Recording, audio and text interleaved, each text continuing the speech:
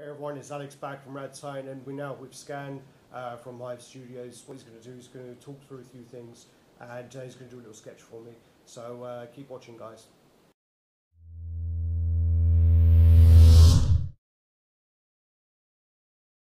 Hey everyone, we're back, and we're with Skan. Once again, I'd like to thank you for your time because I know you're very busy. Just come back from Singapore, on your way to Japan, and yeah. Very happy you squeezed me in, so thank you very much. Yeah, a little handshake out of that. So we're just going to sort of go through the same questions as Can. And what about, we've already gone through where you've started, but what about yourself? How did you get into this hobby, this line of work? Starting like around like 16 years back, like long ago, before the internet era. So like I kind of like the anime manga, like Gundams, like whatever, back in that time. And then like I happened to get into like the card game illustration locally in Thailand. So I keep on doing that, like, and then by that time I only know the card game. Yeah. Keep on working on that for 5 years. Wow. Like why I started like in the university. So that's the only thing I know. There's no internet, no community, no anything at all. They're like, yeah, I keep on working on that. Sure. Yeah. Just to touch upon that, do you think the internet, it is a good thing, obviously, to get your name out more, but do you also think there's a bad side to the internet with more, like, to be in the public eye more, or? Well, I used to be in the public, like, frequently, back then, like, 10 years ago. Sure. Long time ago. And then, like, how to say, it's not, it's my personal thing. Okay, it's my personal thing. It's not really my thing to get to like a lot of people, kind of talk a lot, and then like, you know, instead of like sitting down and doing the actual work. Yeah. That's not me. Sure. So after a while, I get to the studio in Singapore and start working, and that I think that's when I like kind of stopped put my work publicly. Do you want to start sketching or? Okay. So what I'll do is I'll film. So I'll hold the camera up just so that I can see what you're sketching there as you're talking. Sure. Are there any sort of personal projects that you would like to do that you haven't done yet? Any characters that you really like that you haven't worked on? How to say, like because I'm starting off like a big fan of like almost every game, right? I try to do work for the games. That's what I want to do. Like, you know, I get to work with like Square Enix, get to work with Stanley, and do all the like Marvel characters. What I really want to do is the Metal Gear. Unfortunately, it's no more. I saw a piece, I won't go into, but I saw that and I really liked it. I mean, it's a really nice piece. Yeah.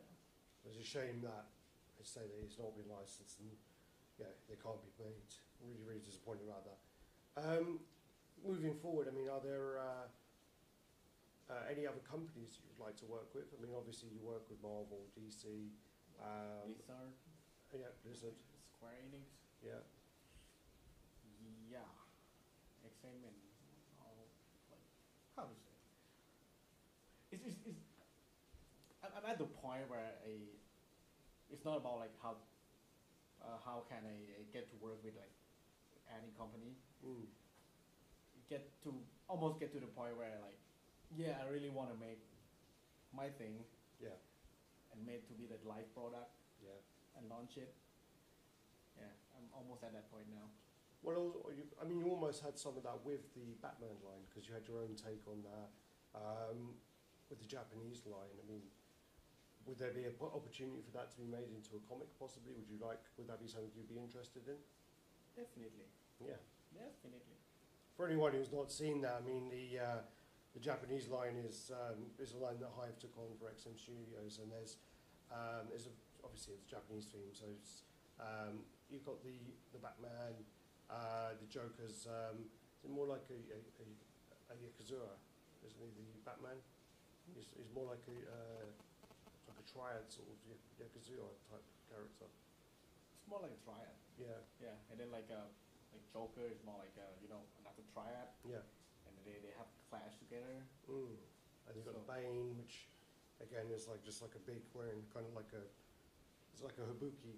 Yeah. Kabuki on your mask, yeah. So it does look really, really cool. And I mean, are there any other lines where you're looking into doing the similar sort of twist on, or any other lines that you would like to do a twist on? Maybe like a Marvel Avengers line with a twist, or Twist like actually the line with the twist. Right now I'm doing like Batman with two twists. yeah, Yeah, and then like what I would like to try, really want is like Iron Man. yeah. It's my favorite of all time. And what kind of twist would you like to put on that? I wanna bring him like back a little bit Mm. and then try to like merge him with like some traditional art like Yeah. traditional Japanese art. Oh yeah. Yeah, something Because similar. I think someone tried to do like a steampunk version, didn't they? There was like a steampunk version where it looks like it's all kind of like from like 1900s, but like as he was from then. Yeah. So they did one of those ones, which was pretty cool. I don't know how well it sold, but yeah.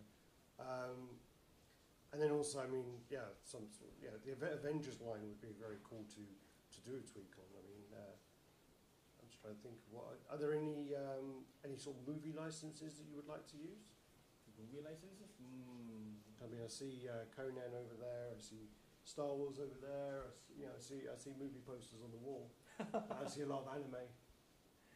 Movie licenses. Interesting. My most favorite is kind of old though. Sorry. It's very old movie. Okay. Like Blade Runner. Yeah. Like Fifth Element. Yeah. Like twist on that kind of classic one, like Predator, Yeah. Terminator, Yeah. that kind of stuff. So it's the stuff that I am growing up with, Sure. and then kind of made me who I am right now. Well, there's only ever been a few Blade Runner props. Never really any Blade Runner statues or toys as such. Exactly. So that would be quite nice. But then isn't Harrison Ford quite difficult to get his likeness? Or That's the tough one. yeah, That's the tough one. because I saw the Harrison Ford hot toy the other day, the new one, and the likeness is very good on that. Yeah, it's amazing. Yeah, it really is. What I mean, obviously you do the games, you do the comics, you do the toys, you do the statues. Obviously, I'm more interested in statues personally, but Yeah. what part of it interests you more? Which part of that is more for you? It's more for me is statue. The statues. To be honest, statue. Because like in the game, I'm a part of the the whole thing. Yeah. I'm just one part of it. I do my best to serve to make everything move accordingly. Everybody going and the game is going smooth. That's part of the game. Sure. So, but the statue is like, how to say, is like, the very cool part of the statue is like, I don't have to think about like a lot of process. Is it like how many polygons, can they manage the game, can it fit to the system, and they're like, the gameplay had to be like this, like that. Yeah. The statue is like, really big punch, just one time, one big punch. Yeah. Like, wham! Yeah. And that's it. Yeah, there's no no sort of backstory, no warming up. It's just straight to the art piece of art. You know? Yeah. So yeah. But I mean, and what is? As I say, you've worked on a lot of pieces. What's your favourite piece that you've worked on? The favorite piece that I work on, up until now, is the Deathstroke. Oh yeah. Deathstroke. Yeah.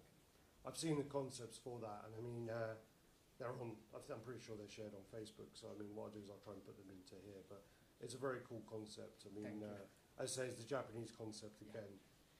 But you've also got the almost. You've got the. Well, that's the thing with XM Studios is you have so many options, and you can change a piece. I think I was being told that the Batman has 800 display options with all the different heads, all the different hands, different chest plates. You could display 800 different ways, I was told. That was by Ben. So Yeah. yeah. For me, it's like how to say, I kind of coming up with all the options. I didn't really count, so like I coming up with all the possibility. We discuss a lot, and then like, hey, maybe you can do this chest plate, can do this hand, can do this like this pose with this prop and that one, and with all the different combination, you can coming up with like quite a lot of variation. Sure. That's always the thing that's very good with the XM brand is that other companies you'll get very limited options, and then normally the switch out heads or the switch out hands will be an exclusive. Yeah. I think I should have asked this to XM actually, but I do think it's very good about how they don't do the exclusive option. They used to do the coin, and then they kind of stopped the coin because they thought it was becoming an exclusive. Yeah. Do you think that they should do like an exclusive side of it, or the exclusive thing? What? Like a switch out head? You know, like when I know they have so many options already, but I know that there are certain collectors who will only buy exclusive, like the exclusive statue.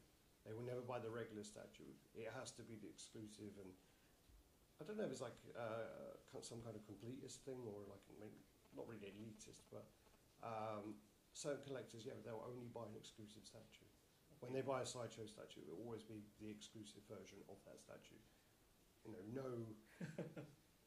But I'm just saying, with XM, as there's no exclusives, it's like, okay, well, you buy the statue. Okay. The reason for that is like we have exclusive sales, like this one on this event, and that's it. I used to have this idea too, like I discussed with saying about like, hey, can we have like exclusive part, like you have to get this to get that, like he said to me only one word, like everybody who buy XM are exclusive. Yeah. Everybody who get the piece in his hand are all special. Yeah. So he's like, yeah, that's the best I could. I guess, yeah, it's like he's not holding back. Sure. I guess with other companies, they'll do a much bigger run of just the exclusive. Yeah. And then they'll double that again for the sort of regular version, which, if you work it out, there could be, I think, like, for example, the Sideshow Batman, I think, had 9,000 or something like that. It had a really, really high run. Yeah. And you do quite a lot of,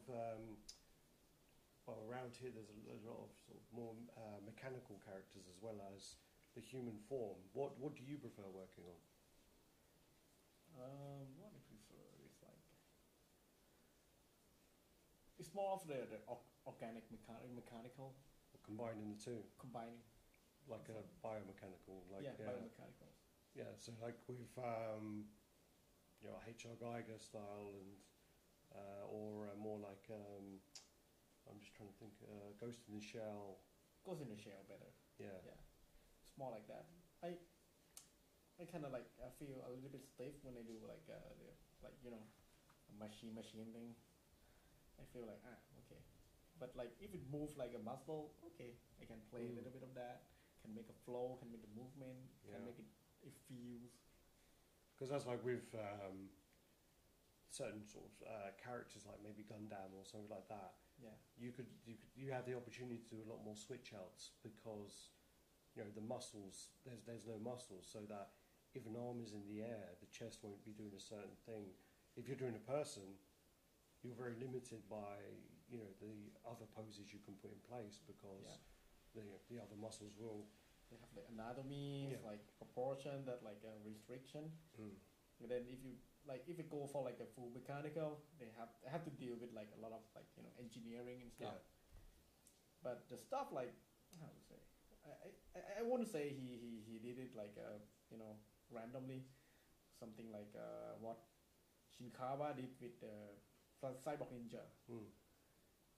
It's mechanical, but they got like some some natural into it, like it merged perfectly. And that piece, that design was so important to me. It's like, holy cow! Like they can merge these two parts perfectly into Yeah. like that and simplify it out. Like, my Well, God, even like the character in sort of One Punch Man as well. Is it Genos? Genos, yeah, Yeah, he's quite cool like that as well. yeah. What I kind of like about this kind of like mechanical is like they have like they have so much freedoms Yeah, to create, to draw, to make expression, to make like communication of the feelings and everything. Yeah, there's no limitation to that. You can Mm. draw anything and make some sense out of it yeah, and can communicating like what I really want to show. sure. Because also, I mean, one of my other, I just remembered actually, which I shouldn't have not remembered, is the Guyver is one of my favourite characters. Oh, it's crazy. I grew up with a lot of manga like that. Sort of Vampire Hunter D, Ninja Scroll. Ninja Scroll, Yeah, so good. that would be quite a cool license for someone like XN to take on. Go- Akira? Akira, yeah, sorry, the most obvious one. Yeah. Golgo the Professional. Go is so good. I'm quite surprised there's not a live action movie of that.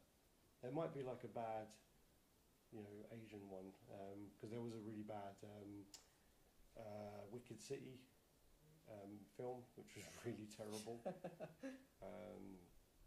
Yeah, Wicked City was very good. Monster City. I'm trying to remember. See, I saw so many of them as a kid.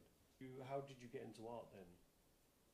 I mean, did you start off reading comics and then sketching the comics, or how did you get into to drawing? It's very simple. I read it, I like it, I draw it, Okay. and I keep on doing that, like every day when I was a kid. So, yeah, from hobby start to be the passion, and then I try to find out, figuring out like how to do this kind of like work as a career. Yeah, and back then it's pretty tough though. Sure. But then also from going on to drawing, did you do traditional sculpt or? Yep, I did that. I do like traditional painting, traditional drawing, sculpting. Yeah.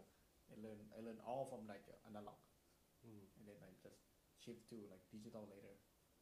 And now the industry is pretty much, it's got a high percentage of digital now. I mean, do you think, do you prefer digital or do you prefer traditional?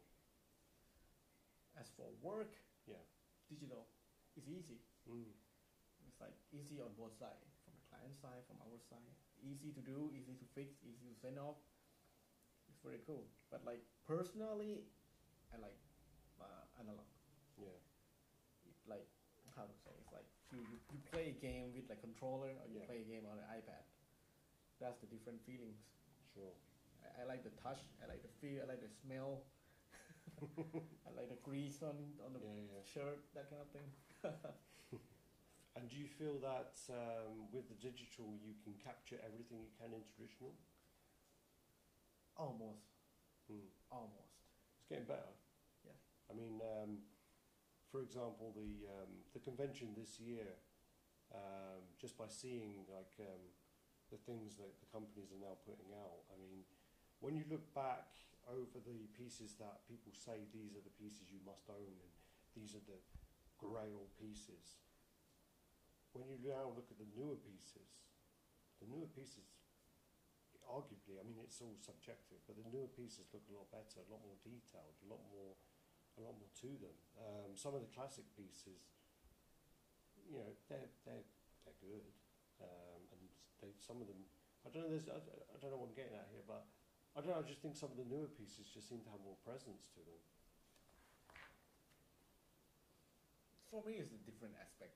Yeah. So different. Like right now with the 3D printing, with the like technology, all that, everything, we can make the crazy details. Mm. Like the fabric so real, the metal got the texture and all the crazy stuff in there. But it's the different thing from like you made a sculpting so rough, but the feeling is there. Yeah. That thing still hold up. Like the sculpting from like Takeya. Mm. Oh my god, he made it so fast. Like, everything is there. Sure. All the feeling or the mood, the punch is there. Yeah. That's all that matters to me. Yeah. Yeah. And what is your favourite piece? Your sort of favourite statue? Favorite not that statue. you've made.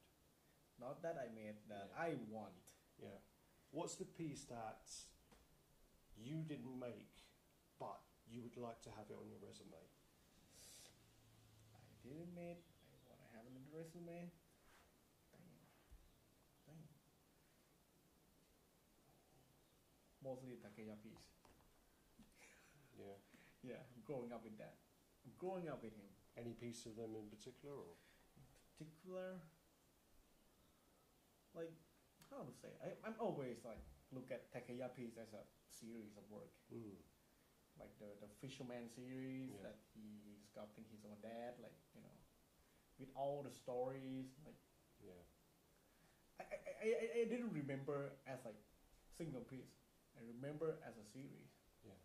And when I see the real thing, it's like, God, I almost cry, you know. I go to exhibition like in Japan, like, my God. Yeah. Well, that's the kind of impact you want from the art. Hmm? That's the impact you want from the art, Yeah. is to have that emotion and that, you know, to spark those kind of feelings. Yes, that kind of thing. And do you feel that working on the sort of comic book characters that that can achieve that? That kind of feeling, you like it depends on the piece. Yeah. I need to try to find like how to say, when I start like sketching like any character that I get assigned, it's like I'm an actor. Yeah. Maybe I know this guy, maybe I don't know this guy. I have to read the script, get to know this guy, what he did, what he doing, what he feeling. Sometimes it look like some crazy person. Oh, okay, so, gotta be like, Gotta be the character. yeah, gotta be the character. It's like it's the same thing. Yeah. I'm an actor, but I'm not the actor myself. The guy that I'm gonna draw is an actor. Yeah. I need to know how he gonna act, and then I act it out Sure. with the drawing. So he's acting like a Wolverine right now. Yeah. What he gonna do when he's in that situation? What he gonna feel? How he gonna soaring out and do the thing? Yeah. Like, you know. So I need to build it up. Sure. Yeah, actually, almost every time I do. That's quite an interesting way to look at it. I mean, I've not heard anyone else say that, so it's quite interesting to hear that. It's to compare it to an actor is quite quite different. Really. Do you find it easier to work on something that you do have an attachment to, or that you don't? So if a client comes to you, but you already have this image of that character, do you find it easier to work on than if they come to you and you don't? Mm-hmm. Depends. Sometimes knowing too much is not good too. Yeah. Like, I have a lot of attachment to this guy, so like, no, it has to be this way. But got a lot of pressure because so much information, I can't single it out. Sure. Sometimes when I do some character I don't know at all. Okay, it's this guy. I never heard of him before. Okay, I start to like read the comic, get to know this guy. Okay, he gonna be like that, like this. I don't have like that. The whole memories like to like, you know, to restrict me. Sure. It's more freedom for me. Yeah. Yeah. No, that's good. Yeah, because also a lot of people would say that it's the opposite, where they would like to do the ones that they know about. But if you're making that for a client, it's hard then, as you said, to push all that out that you know, to make what they want, to make it their image of that. Yeah. Yeah. It's like one more thing about that is like you already have the existing image in your head. You know, like it's already exists that like this guy gonna be standing like that. Yeah. Existing everywhere. And then you can't think of a new thing. But if you don't really know that guy that much, like, okay, he's gonna be probably doing this, like you're gonna put a surprise, like, yeah, oh wow, he can do that too. Yeah. You know. Well, that's the thing. Is a lot of the kind of XM. I spoke to XM quite a lot over the time I was in Singapore, and they're really good with the way that they make a lot of the time. I mean, obviously not the two there because Magneto and Batman are very popular, but when you look at characters like the Lizard, Craven, Electro, maybe not so much Electro, but definitely Lizard. Like they're kind of B-list characters where people, because they've got restrictions with the space, they probably wouldn't buy a Lizard piece. But then when they see the XM one, they're like, XM has a way of bringing out a piece that collectors, didn't want that character, but now they do. And I think that's a really good, obviously business-wise, good skill to have. I mean, they were the pieces that surprised me the most is on the XM booth, the Lizard, the Electro, and obviously the Sentinel diorama.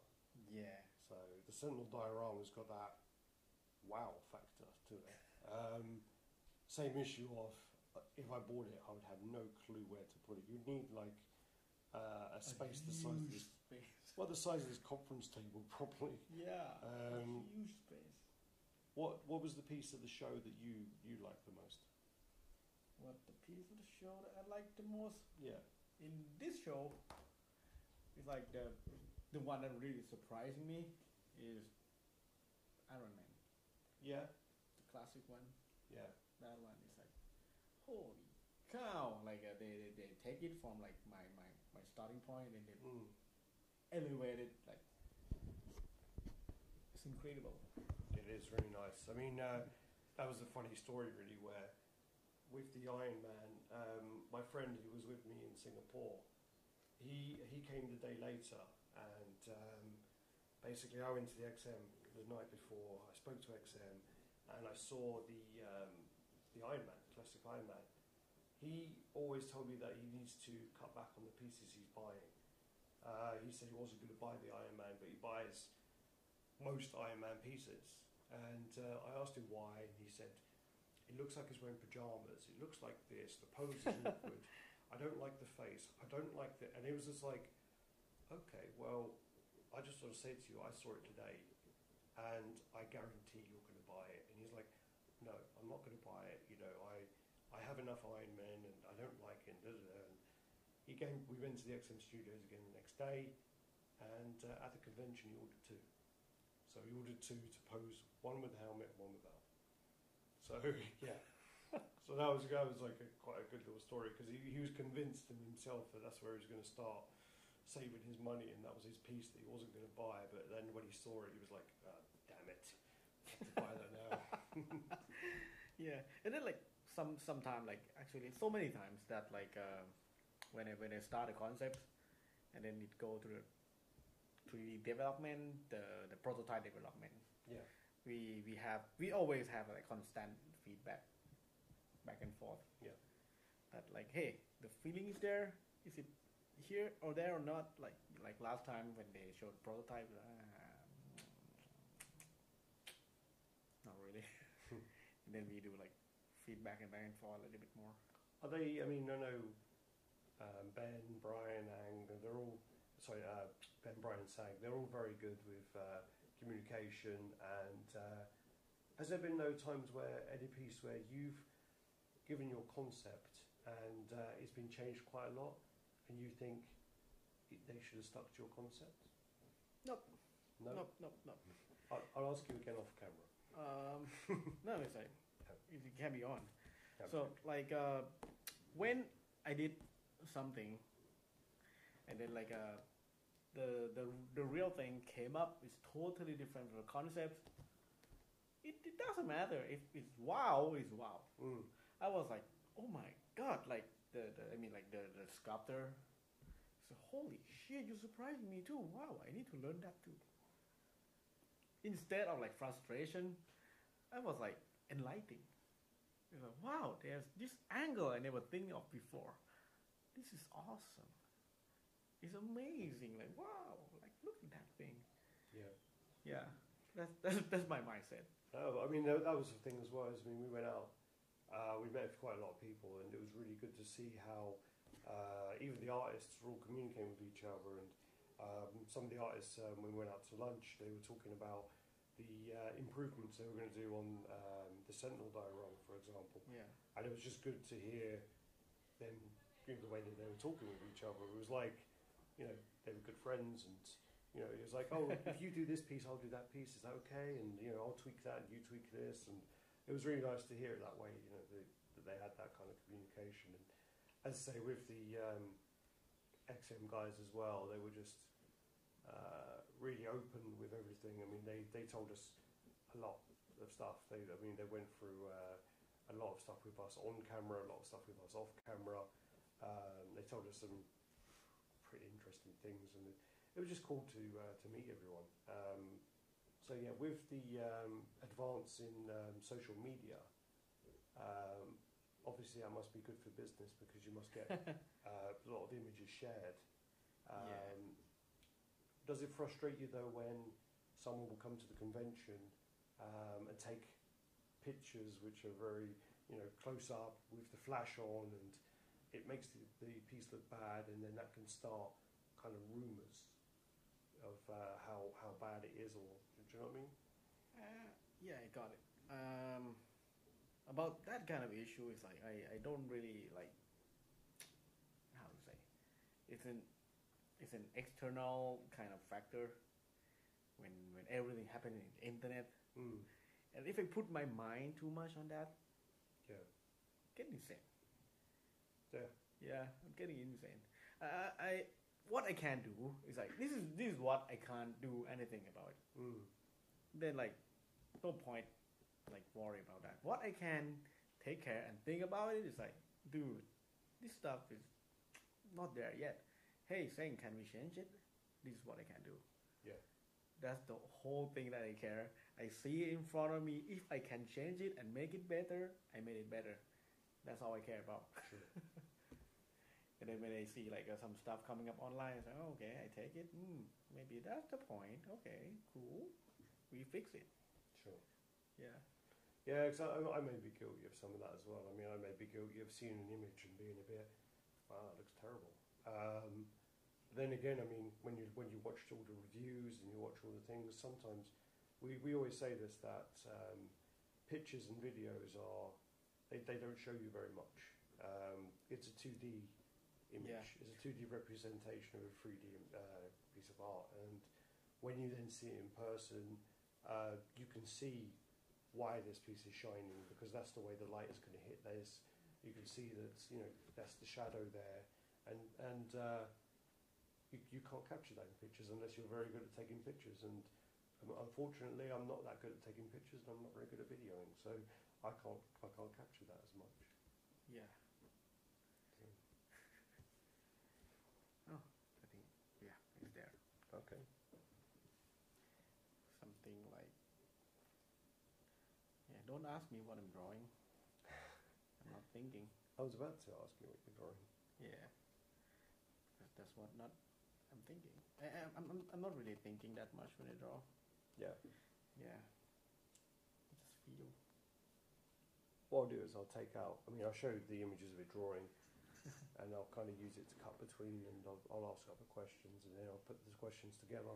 Yeah. So it may not be in order, but yeah, it'll do. Because like the only time I think when I draw is when I design the, like, you know, the stuff for the games and stuff. I think a lot. Yeah. But like, yeah, with this kind of like more like personal pieces, I don't think I'm playing. I'm just playing. Oh, I can see something. I can see it now. So that's kind of like the spine, like spine, and then that's the arse. That's the everything shoulder, just open up. the head. Okay, I can see it now. Cool. Yeah. And is this so? It's just something you've just come up with now. Yeah. Cool. All right. You finished, or? Yeah. Oh, before I finish, got a sign, right? And then we get a good close up of the signature. Yeah. Right.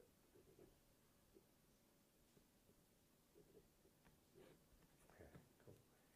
So thank you very much. I'll stop that there. So yeah, thank you very much for your time, and it's been a pleasure. And it's been great to meet you guys, and thank you for squeezing me in your busy schedule. So it's been an honour. Thank you very much.